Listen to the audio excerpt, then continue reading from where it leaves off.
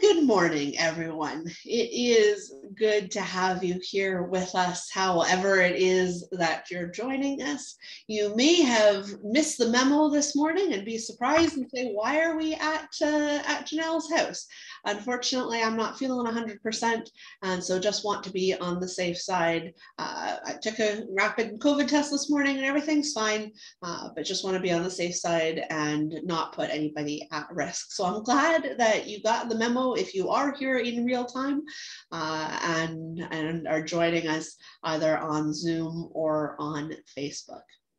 A few announcements as always. The really important one this week is that it is annual meeting time. And so next Sunday will be the annual meeting for Lafleche. That'll be immediately following the 11:30 service. And that will be both in person and online. So if you are wanting to join in only on Zoom, not on Facebook, but if you are wanting to join in on Zoom, please let me know and I'll make sure that I have that set up.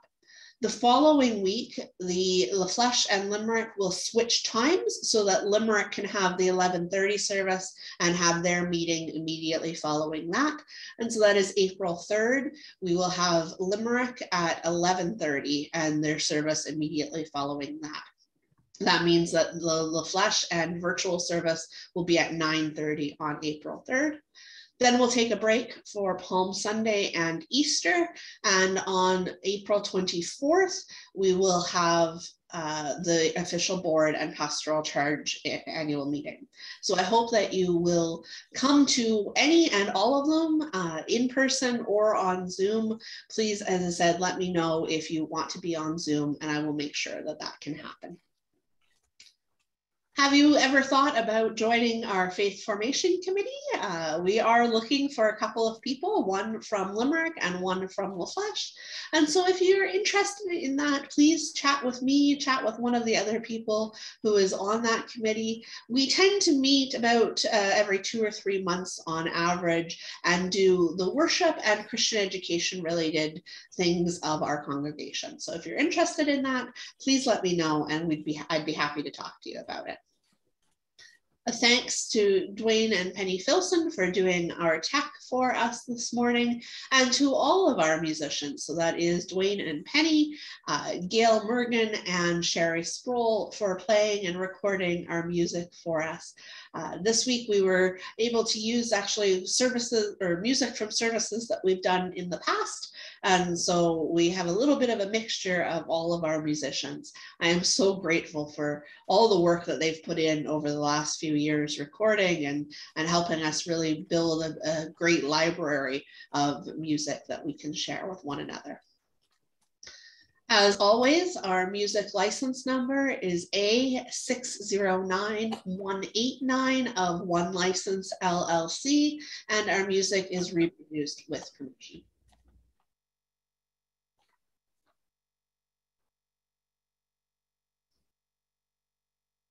We begin our worship this morning, as we always do, by acknowledging the territory. And so I invite you to use these words or others, depending on where you might be across this great country. We remember today the land on which we worship.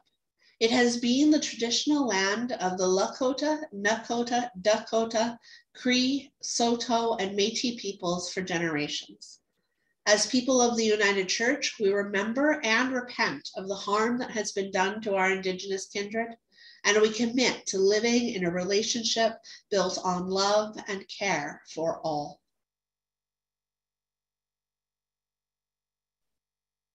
So we light our Christ candle today, remembering Christ's call in our lives, that his presence is with us in every moment of every day.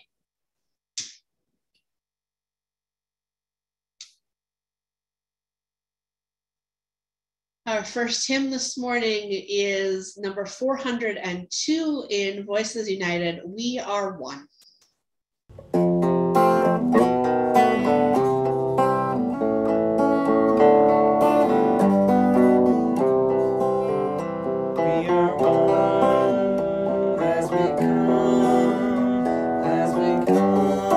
Joyful to be here in the praise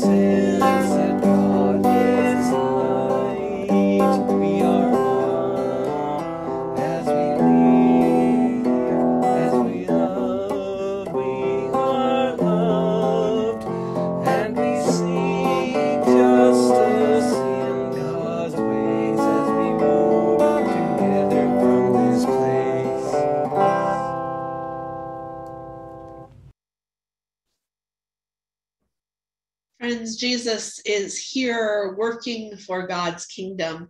And so we come laying aside our worldly pride and status. Jesus is here asking questions and pushing boundaries. And so we come leaving behind the powers to which we cling. Jesus is here in the everyday wonders as much as in spectacular signs. And so we come to know life in all its fullness. So come, let us worship. And let us pray together our prayer. You are a God who sees. You are paying attention even when we are not. While we rarely notice those around us, your eyes miss nothing, and we give you thanks. You see the needs of your world and the possibilities. You see the fears and strains, the hopes and wonders, the pain and grief. Give us your vision, that we may see what you see, and therefore love as you love. Amen. Our scripture today comes to us from the Gospel of John, as we have been going through John for these last few weeks. We are in chapter 4:46 to chapter 5:18. Then he came again to Cana in Galilee, where he had changed the water into wine. Now there was a royal official whose son lay ill in Capernaum. When he heard that Jesus had come from Judea to Galilee, he went and begged him to come down and heal his son, for he was at the point of death. Then Jesus said to him, "Unless you see signs and wonders, you will not believe." The official said to him, "Sir, come down before my little boy dies." Jesus said to him, "Go, your son will live." The man believed the word that Jesus spoke to him and started on his way. As he was going down, his slaves met him and told him that his child was alive. So he asked them the hour when he began to recover, and they said to him, "Yesterday at 1 p.m, the fever left him." The father realized that this was the hour when Jesus had said to him, "Your son will live." So he himself believed, along with his whole household. Now this was the second sign that Jesus did after coming from Judea to Galilee. After this, there was a festival of the Jews, and Jesus went up to Jerusalem. Now in Jerusalem, by the sheep gate, there is a pool called in Hebrew Bethzatha, which has 5 porticos. In these lay many invalids, blind, lame, and paralyzed. One man was there who had been ill for 38 years. When Jesus saw him lying there and knew that he had been there a long time, he said to him, "Do you want to be made well?" The sick man answered him, "Sir, I have no one to put me into the pool when the water is stirred up, and while I am making my way, someone else steps down ahead of me." Jesus said to him, "Stand up, take your mat, and walk." At once the man was made well, and he took up his mat and began to walk. Now that day was a Sabbath. So the Jews said to the man who had been cured, "It is the Sabbath. It is not lawful for you to carry your mat." But he answered them, "The man who made me well said to me, 'Take up your mat and walk.'" They asked him, "Who is this man who said to you, 'Take it up and walk'?" Now the man who had been healed did not know who it was, for Jesus had disappeared in the crowd that was there. Later, Jesus found him in the temple and said to him, "See, you have been made well. Do not sin anymore, so that nothing worse happens to you." The man went away and told the Jews that it was Jesus who had made him well. Therefore, the Jews started persecuting Jesus because he was doing such things on the Sabbath. But Jesus answered them, "My Father is still working, and I also am working." For this reason, the Jews were seeking all the more to kill him, because he was not only breaking the Sabbath, but was also calling God his own Father, thereby making himself equal to God. The story of God. Hear what the Spirit is saying to the church.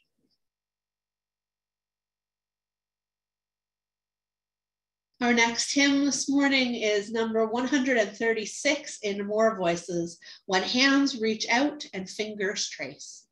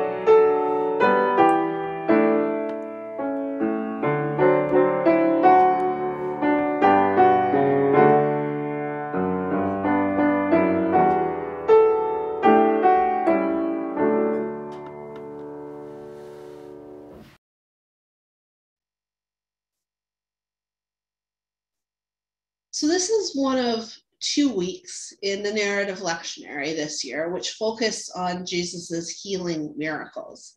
The other is found in chapter 9 of John, and it's the story of a man who was born blind. Because we focused on stewardship for the first few years, we got a little out of the first few weeks of the year, we got a little out of sync with the narrative lectionary, and I've had to cut a couple of weeks out of the regular schedule. And so I found myself going back and forth this week on which of the healing days did I want to talk about. In the end, I chose today's reading because we get 2 stories in a shorter period of time than we do in chapter 9. But I do hope that you'll take the opportunity to read chapter 9, verses 1 to 41, because there is some really interesting stuff in there. Thomas Jefferson, yes, that Thomas Jefferson, famously wrote what is often called the Jefferson Bible. It's actually titled The Life and Morals of Jesus of Nazareth, but most people call it the Jefferson Bible.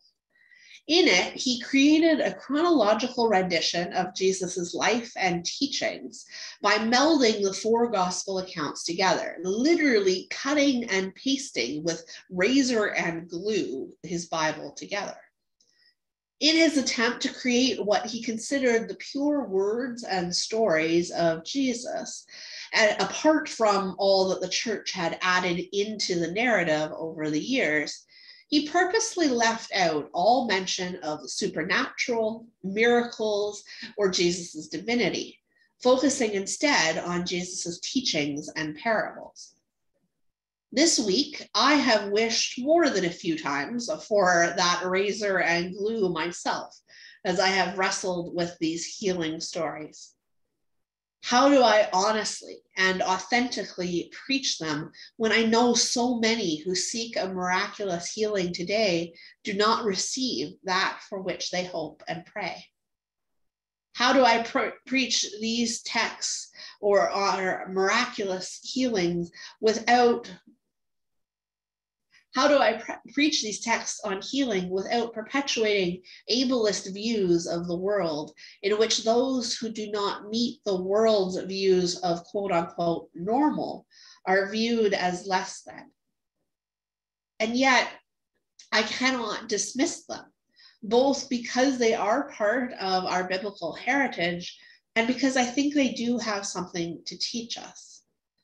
But I have definitely been tempted to take Jefferson's approach with that razor and to try to extract those lessons without the miracle behind them. At first blush, these are two very different stories, but when read together, they complement and fulfill one another. One takes place in Galilee and one in Jerusalem. Galilee being the kind of backwater town, the backwater area and towns, and Jerusalem being the center of power. One is a royal official. One is about a beggar. Those who have power and those who have no power. Potentially about a Gentile and a Jew. In these stories, we find one where the person asks for healing and one where the person didn't ask for healing. Well, there's one where there's a sense of faith and belief, and there's one where there is no stated faith or belief in Jesus after the story is finished. In one, Jesus is reluctant, and in the other, he initiates it. In the story that we read last week of the woman at the well, she and her community state that Jesus is not only the Messiah, but the Savior of the world. And I think that this is where these two stories continue to go when they are read in tandem. It doesn't matter who or where you are, Jesus can and will heal you because he has come for all the world. Now, a couple of things about that, though. Healing doesn't always mean what we think it does. And we have to search and we have to be open to being found.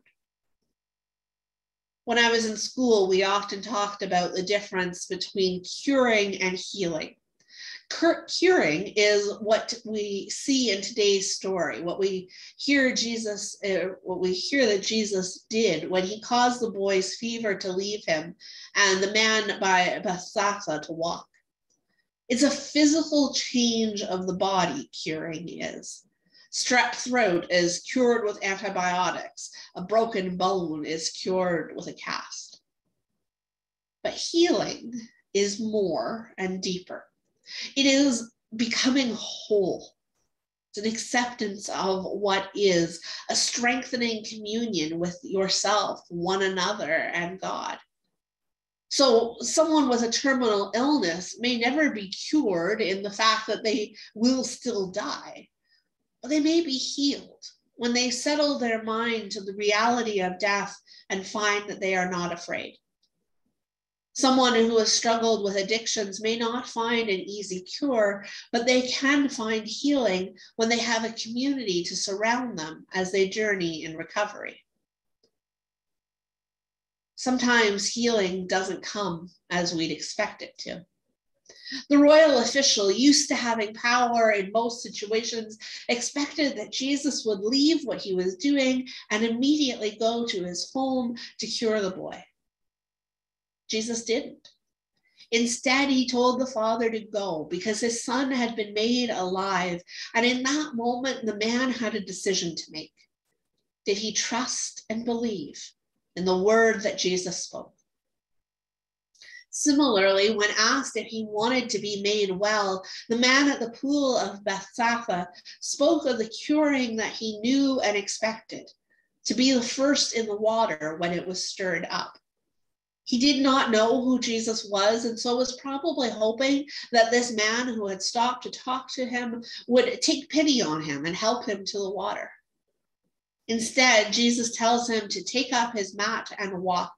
And like the official in the story before him, he had a choice to make about whether he trusted and believed in the word that was given to him.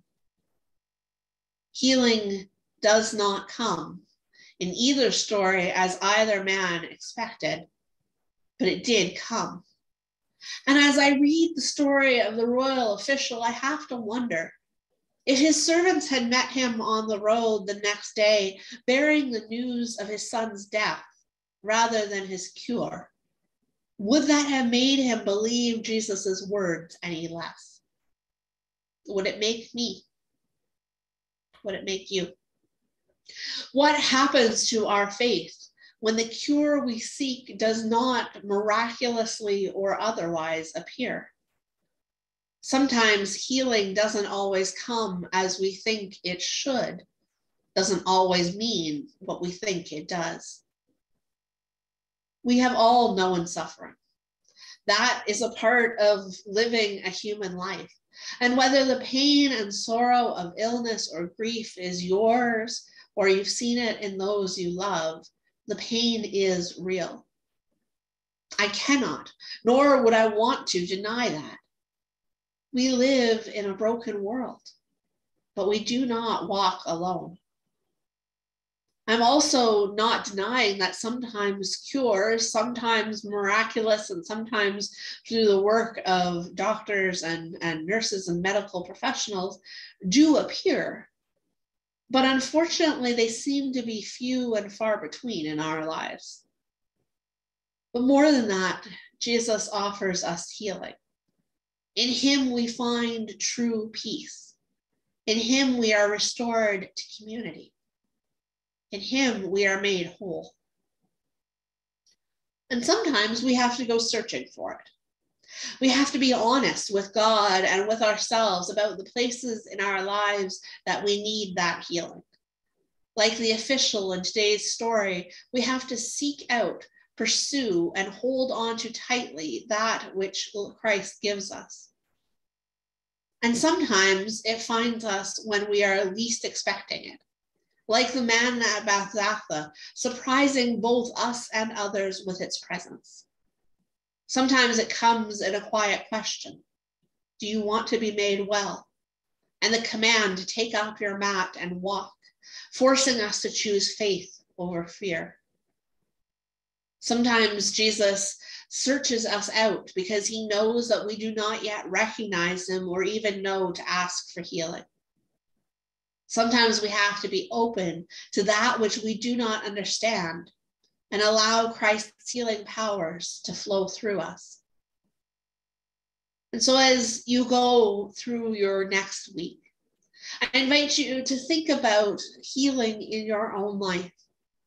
Where have you known it? Where are you still in need of it? Is it a matter of making that healing need known? Or is it about opening yourself to the Spirit's surprises, being aware of that which is going on in the world around you? because the story and the promise of these stories is that Jesus does offer healing to any and to all, and that includes us. And for that, we are grateful.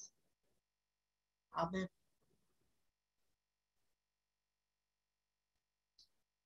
As people of the United Church, we proclaim our faith in the words of a new creed. And so I invite you to join with me in these words. We are not alone. We live in God's world. We believe in God who has created and is creating, who has come in Jesus, the Word made flesh, to reconcile and make new, who works in us and others by the Spirit. We trust in God. We are called to be the church, to celebrate God's presence, to live with respect in creation, to love and serve others, to seek justice and resist evil, to proclaim Jesus crucified and risen, our judge and our hope. In life, in death, in life beyond death, God is with us. We are not alone. Thanks be to God. Amen.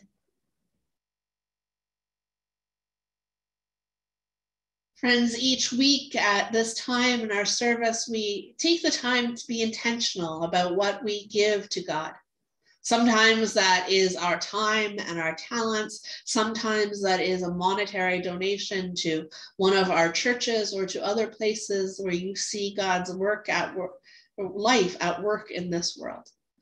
Whatever it is that you bring to God today, I invite you to think of it now as we sing together our offertory hymn.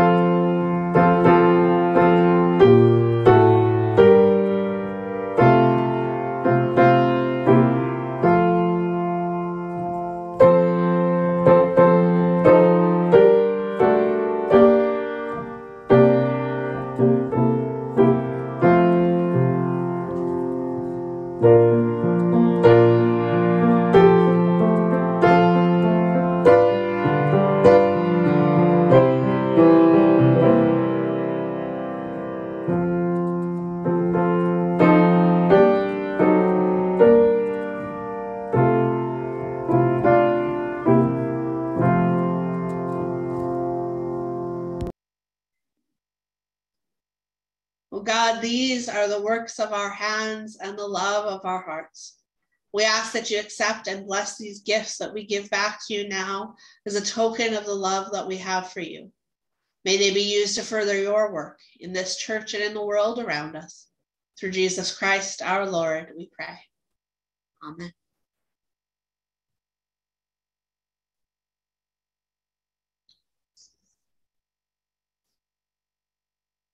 Let us pray.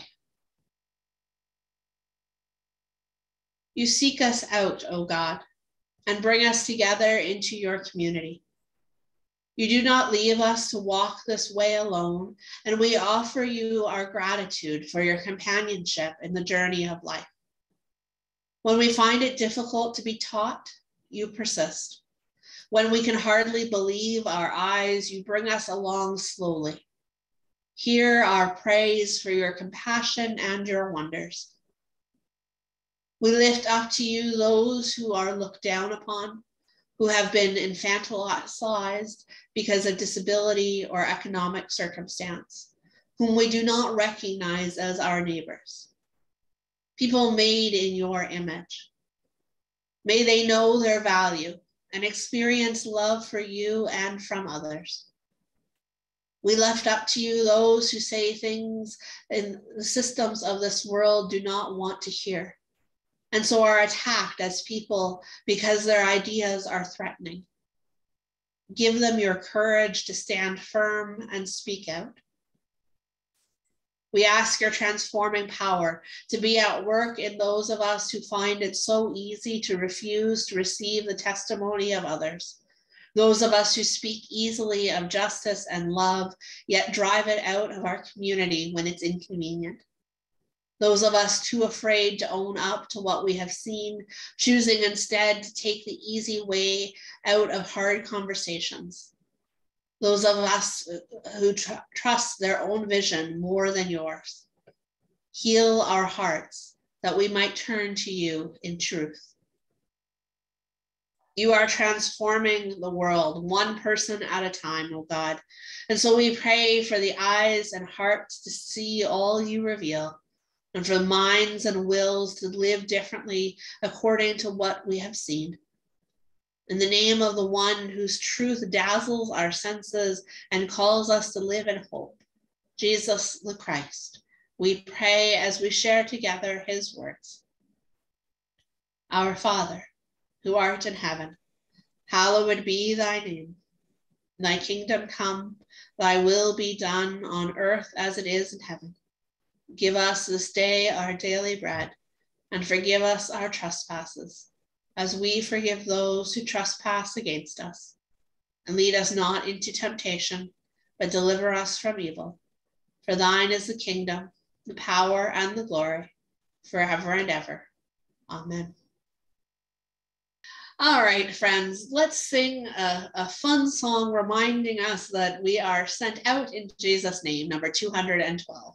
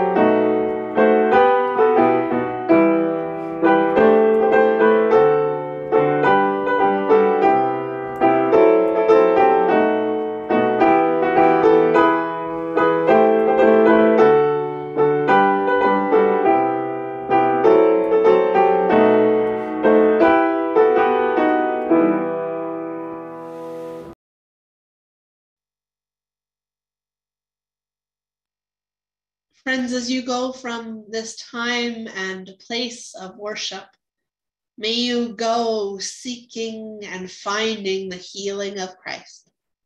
May you go open to Christ's presence in your lives in each and every moment of every day.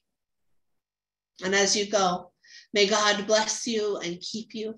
May God make his face to shine upon you and be gracious unto you. May God lift up the light of her countenance upon you and give you peace this day and always. Amen.